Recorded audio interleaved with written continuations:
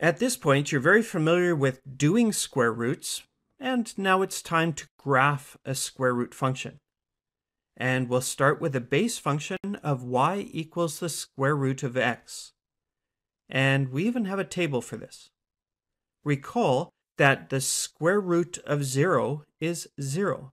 So our y-intercept for this base is going to be 0.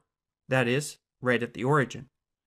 Now, as we go positive, all is good. The square root of 1 is 1, the square root of 4 is 2, square root of 9 is 3, and so on.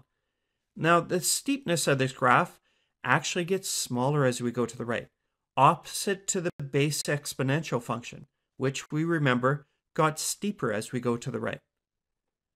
Looking at the negatives, and we have something strange here. What is the square root of -1? Well, there's no real number solution to that. Same as with -4 and -9 or any negative number. So there's nothing to graph on the negative side here. So our square root function just kind of appears at a point and then grows to the right like this. If we put a negative out front, the graph reflects vertically, just like our polynomial functions.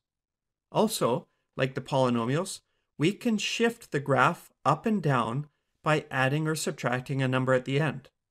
So our starting point also shifts up and down.